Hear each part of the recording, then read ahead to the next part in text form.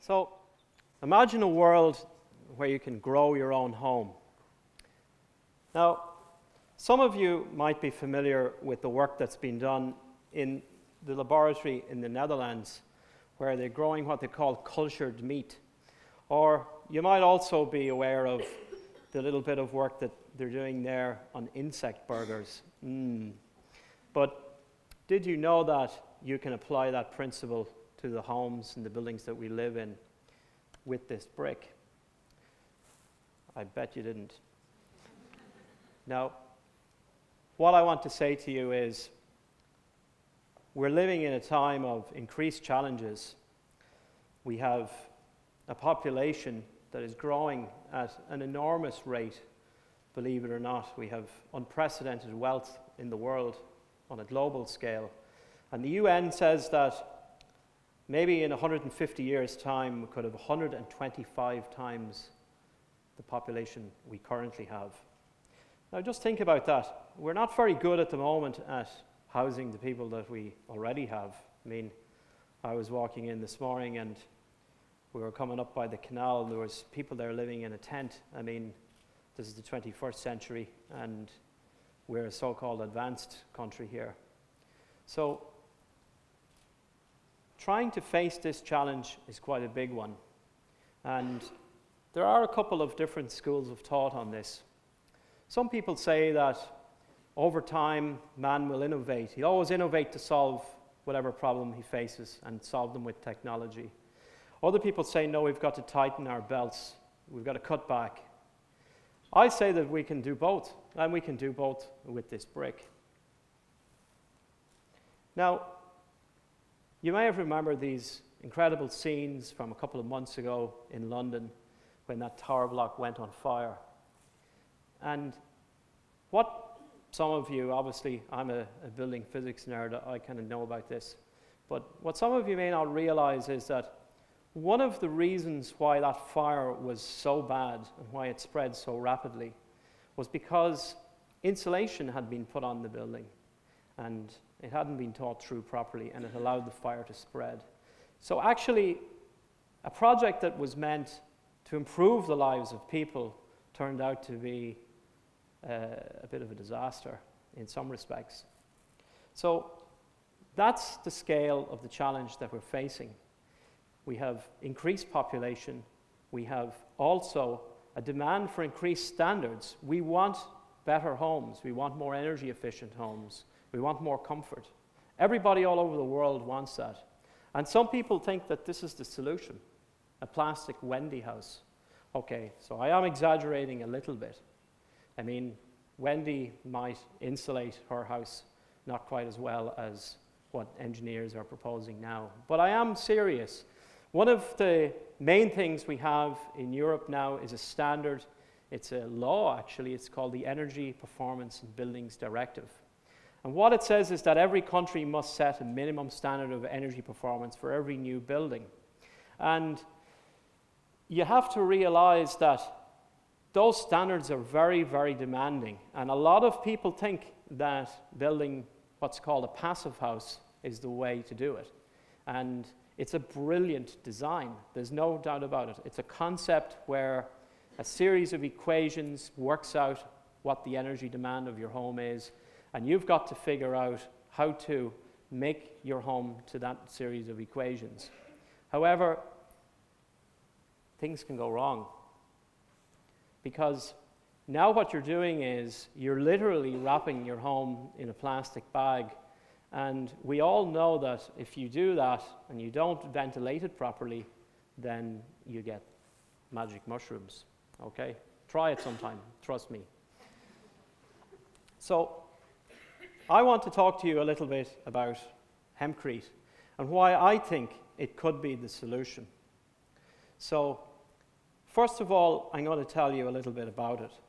It's a material that is made from the inner core, which is also called the sheave of the hemp plant. And it's the industrial hemp variety, not the other stuff.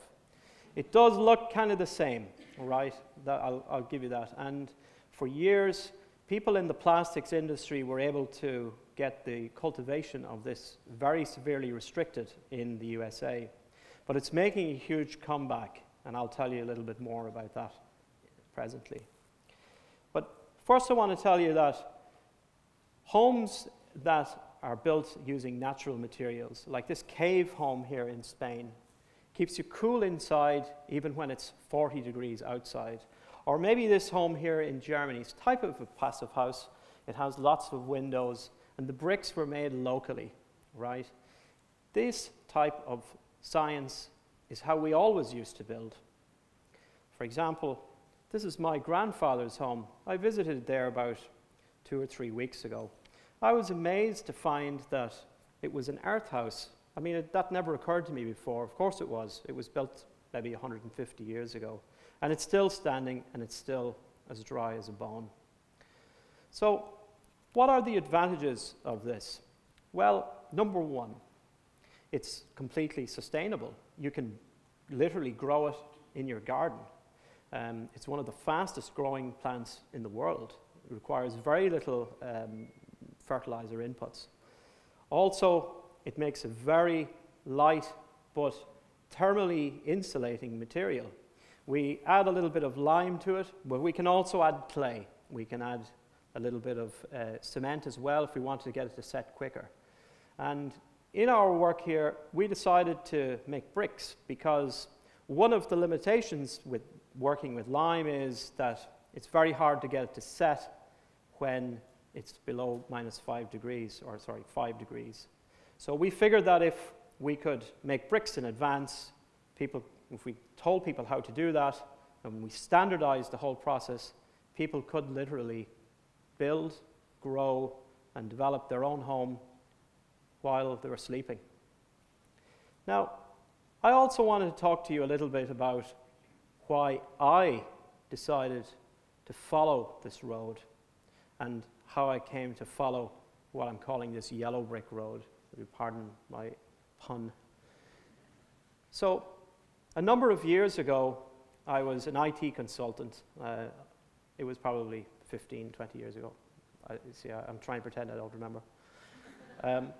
And a friend of mine said to me, you know, he had a family home down in the west of Ireland. He said to me, you know what, there's loads of wool down here and the sheep are just throwing it away. And, you know, we did a little bit of research on it and we realized that, you know, wool is a very valuable commodity and it's an excellent material for insulating. So what we decided to do was to set up a company to manufacture insulation from sheep's wool.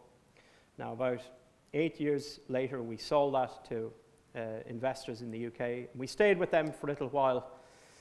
And our goal was to be the world's leading natural insulation company. So we built a factory in Wales, and you know, we were driving around in fancy cars for a little while. And you know, after a while, something began to dawn on me that this wasn't really the path that I wanted to be on. So we parted company, and in 2009, I found myself unemployed and not really sure, at a crossroads, you could even say. Not really sure what the next thing was. So I went back to college, I retrained, I became a kind of an energy engineer, and then a couple of years later, I was down in Kerry and I did this course in hemp building. Now I was amazed to find that I just drove down this kind of road in the middle of nowhere, and like I was on the side of a mountain. I didn't know what to expect, to be honest. And the last bit of the road was only partly paved. And I got up there and I said, like, am I even in the right place? But in there, I found people from Singapore, from Longford, from Dublin, from the USA. There was a number of people from Poland. And at the center of it was an English guy named Steve Allen. And he's been living in Ireland for 30 years. And he's a pioneer of hemp building. And he's wrote a couple of books. And from that remote Kerry hillside, he has inspired what you might call a movement. Or, I don't know, something, an event, a happening. But it's an awakening of interest in building with hemp.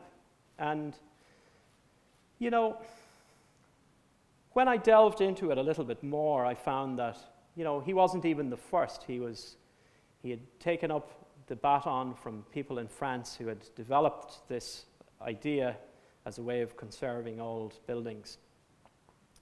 And a few years later, I found myself doing a PhD, and in my PhD now, I'm trying to standardize this stuff. Because you can imagine that with any new technology that emerges, where you have people from all walks of life who are trying to, how would you say, make something happen, but for themselves, it's very difficult then to kind of get that to penetrate to a larger group of people. You need to be a specialist to do it and all this kind of thing. But I think that this is such an opportunity. I mean, this material can help us to save so much energy, so many carbon emissions. All the plastic houses I showed you earlier, you can imagine what they're made of. They're made of petrochemicals, and they're made of concrete, which is a very high pollutant.